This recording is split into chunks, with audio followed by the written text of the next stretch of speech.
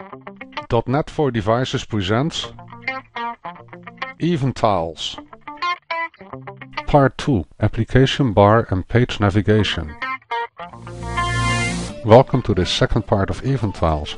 I'm starting Visual Studio again, and we're just continuing where we left in the first part, where we were writing on the backside of the application tile.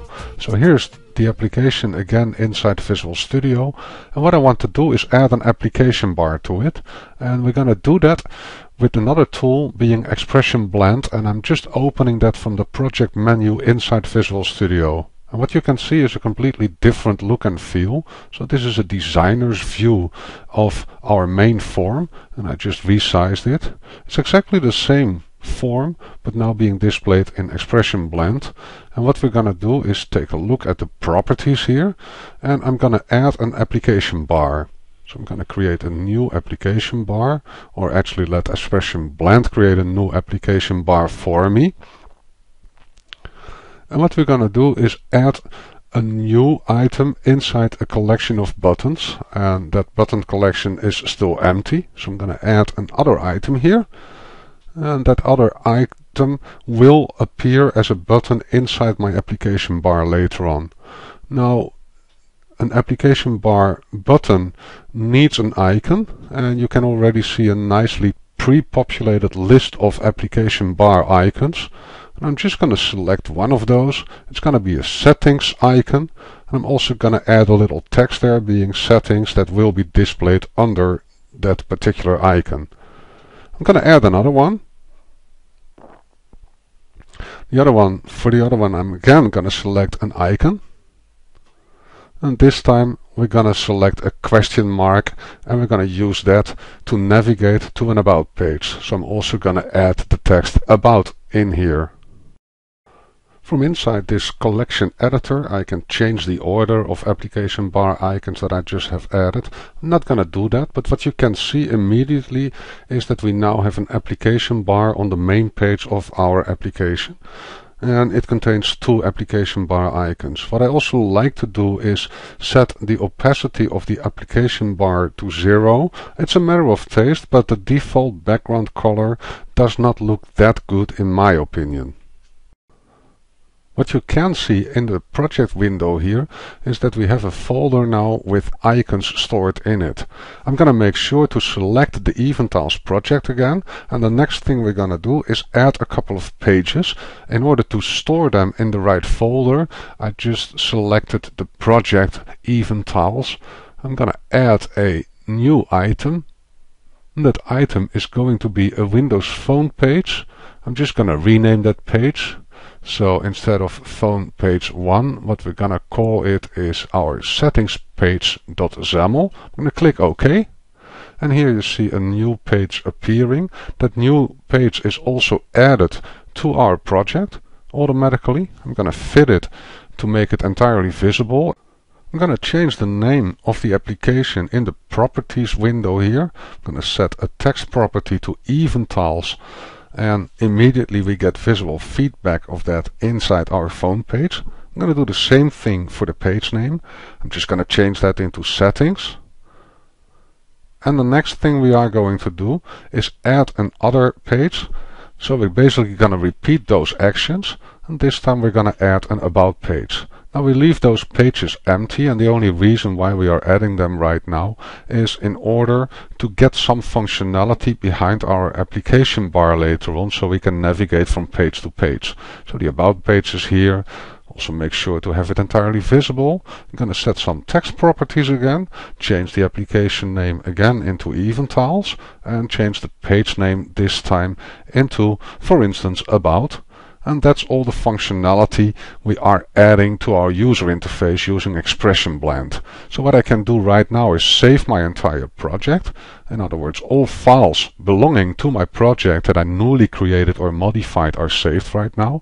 And from inside Expression Blend, I can also execute our application. So I can run our project inside Expression Blend, and what's going to happen, what you can see right now already, is that our emulator is starting again. So I'm going to make sure that it's entirely visible on the screen, and this time the application is deployed from expression blend. Now there's the application bar with its buttons, but if I click on them, nothing is happening. If I click on those dots, what you can see is that we see that text underneath our application bars as well. So I'm going to terminate the application using the back key, and what we're going to do now is close expression blend, and we're going to go back to Visual Studio to add some functionality, and immediately you can see that Visual Studio knows that our project has changed by expression blend. It asked us to reload the project, which we did, and you can see that a new folder icons has been added, as well as those two pages being the setting page and the about page. So they're all part of my project right now inside Visual Studio as well. So I'm going to open the main page again. It's XAML, and what you can see there is that Expression Blend added some XAML code for us, being the definition of our application bar, and we are going to add a click event handler for both application bar buttons. Now what you can do is let Visual Studio generate names for your event handlers, but I like to create those, like meaningful names like settings_click, for instance. I'm going to do something similar for my menu entry for the about page, so I can navigate to my about page later on. I'm going to call that about click, and now I'm going to use a context menu to navigate to an event handler, which is automatically generated by Visual Studio in my code behind file. I'm repeating that same action for the about click event handler. Just navigate to it, and you can see two empty event handlers here, and what we are going to do is navigate to another page. And in this situation, in the settings click event handler, we are going to navigate to our settings page. And we are using the navigation service for that. This static class has a method called navigate, and we're gonna pass it a new URI being the address of our settings page, and that's just simply the file name of our settings page. Now since this URI is not an absolute URI like a website address, but we specify also that it is a relative URI. And I'm gonna repeat that functionality also for my about page. So this time I'm gonna specify a new URI that contains the name of my about page.xaml file. It's again a relative URI, and with that we have all our functionality in place, so we can now run this project from inside Visual Studio.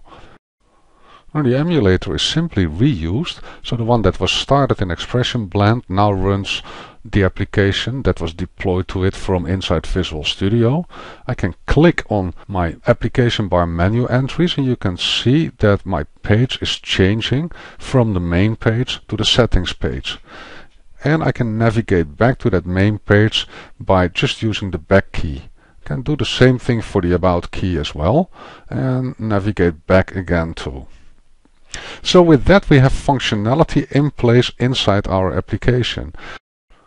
Of course the rest of the functionality of our application is still there. I can start it from the start menu, and the other thing I can do now is take another look at our settings page and then maybe start another application, and I'm doing that by using the start button on the emulator, and for instance I'm just starting Internet Explorer.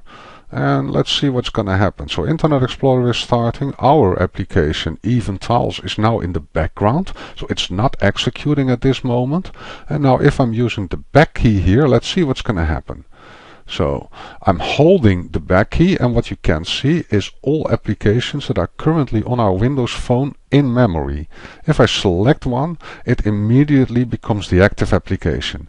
If I'm using the back key by just clicking it instead of holding it, I'm returning to the previous page. If I'm doing that again, I'm again returning to the previous page, which as a matter of fact is the settings page inside our application.